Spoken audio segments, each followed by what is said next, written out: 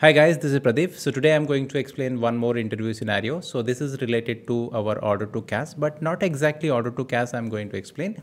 This one is, you can see this PPT, posting cost of goods sold at billing. That means as a traditional process, we know that whenever we are going to do the outbound delivery, so that time, I mean, sales order created, then after that we are doing the outbound delivery. So that time we are going to carry the cost, or we are going to take the cost to our profitability analysis by crediting the FG stock. Now just imagine, for example, in one period, we are going to do the outbound delivery and period closed. Is it okay if we are going to post the cost of goods sold during the goods issue through the sales revenue posting? Or we can say that in one period, we are going to post the goods issue and the period closed. Then in next month, we are going to do the billing. So it is obvious this type of situations will be there. So in one period, we are going to do if you follow the matching principle, or if you are going to follow the standard process. So standard process is we are going to create sales order. Then after that, we are doing outbound delivery. Then we are doing the billing, and then collection will be there. So I am assuming here that everything happened in the same month. So that's why immediately all the activities are done. But let's say in one period we are doing the outbound delivery, and in next period we are going to do the billing. So in this situation, how we are going to do the accounting, right? So that is related to this question. So first of all, is it possible? Obviously it is possible. Multiple times this type of situation will be there when we have to capitalize our cost, or we can say when we are doing the invoice or billing, that time we are going to debit the COGS account, not at the time of outbound delivery. So if you'll check this Excel, you can see, let's say we are going to create the sales order. Then after that, we are doing the outbound delivery. And with reference to, if we will follow the standard process, so with reference to outbound delivery, so cost of goods sold is going to debit and FG stock is going to credit. So this is the normal process we know very well. Then with billing, as per the standard process, we are going to debit the customer and we are going to credit our, let's say some deductions are there, discounts are there, sales deduction, and we are going to have the sales credit. This is the normal process. But what I am saying, this one, we are going to pick it here. Suppose, let's say the cost of goods sold should be debit here, because this one we are doing in one period and this one we are doing in another period. So let me highlight this in the red yellow color, right? So cost of goods sold will be debited at the time of billing, not at the time of outbound delivery. So what we are going to do, user point of view, there will be no difference. So user will perform the normal activities as it is, but in the books of accounts, we are going to do such a things, or in books of accounts, that instead of this account, the debit will be there at the time of billing. But as outbound delivery we are going to perform, so some accounting entries will be there. So we will see what is that accounting entries. So I will explain the accounting entry. Let's do one thing. Let's create one sales order, and we will then I will process the outbound delivery, and after that billing. Of course, all these activities I am going to do today in one period, but you assume that these two activities in one period and this one in another period, right? So accounting point of view, there will be some difference will be there, but only thing is the period will be closed and next period you are going to post. So let's get into the SAP system and this is applicable in both ECC as well as S4, although I'm using here the S4 system, but this one is applicable both in ECC and S4. Now to understand this practical example, let's create one sales order. Then we will do one outbound delivery, then we will do the billing, and we will see how it is deviated from our standard process. So let me create one sales order. User point of view, there is no difference. So I will take here as usual VA01. So this is my order type, standard, sales organization, distribution channel, and division, sold to party. So let's take something here. Then for reference, I will take something here, customer reference.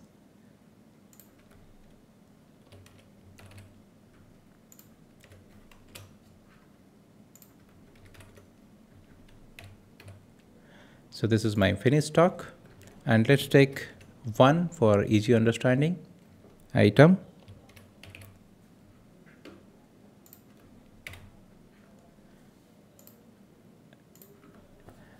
Right, so there is no issue with incompletion log. Now we will check whether my all the conditions are updated or not. So it is perfectly updated, my revenue updated, my sales deduction will be there, so that is output tax, and cost will be there 36678, and this cost will be transferred to profitability analysis when we will transfer the when we will do the billing, not on the normal process.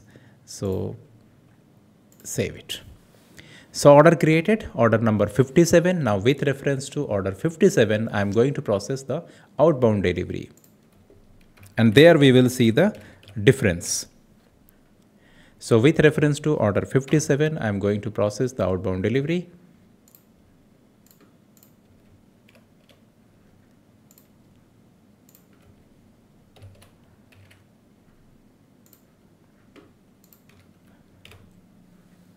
And post goods issue.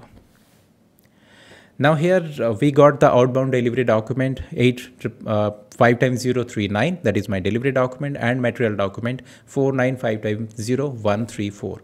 Now let's check the accounting document. Now I'm assuming that the goods are still in the transit. That means customer had not received the goods. So that's why there is no scope for billing this month. So period is going to close. And in this case, instead of going to debit the cost, the COGS account, rather we are going to use some different account. Let's check that account.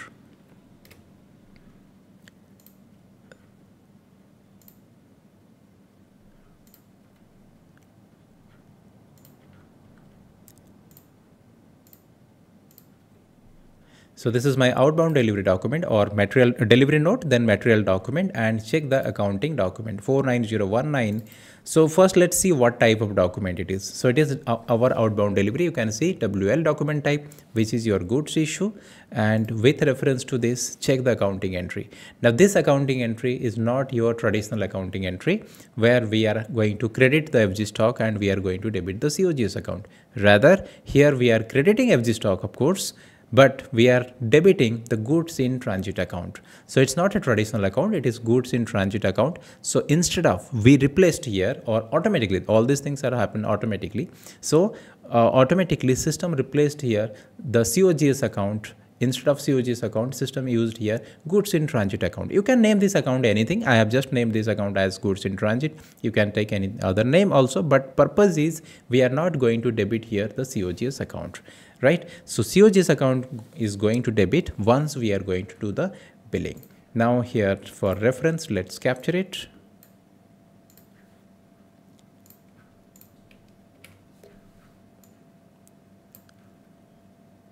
Next, I'm going to do the billing. So with reference to the billing delivery note, I'm going to do the billing.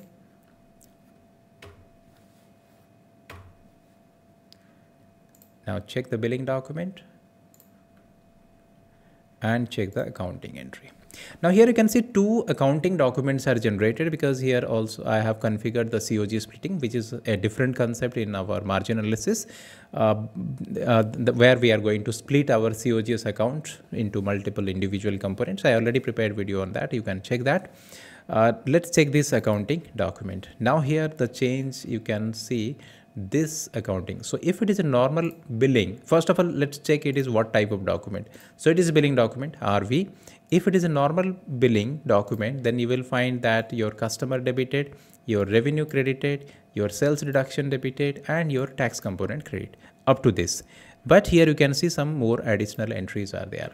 The last entry where we have debited our goods in transit account. So goods in transit account was debited 81. It is cost. So if you check your posting key, you will find it is cost. So your 81, which is your cost, goods in transit account was debited. Now that goods in transit account credited. So account balance 0, and the balance we transferred to finally to COGS account. So what is the, and this one assume that we are performing in the next month. So once we are going to do the billing or customer accepted the goods, so that time we are going to do the billing, and along with billing, we have also captured the cost. So here we transfer the revenue plus we transfer the cost. So if we follow the standard practice, then standard practice with outbound delivery, we are capturing a cost and we are transferring. But if a different period will be there, billing and outbound delivery, then this will be there.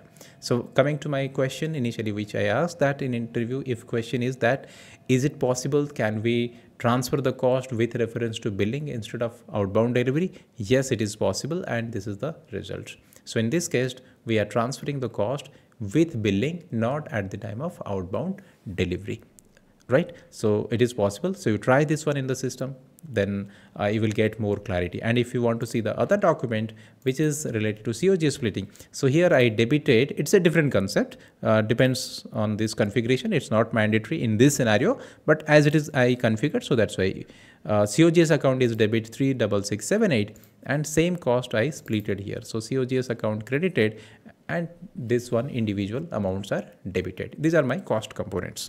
So when we will prepare our income statement, so instead of COGS account, we will take the individual components.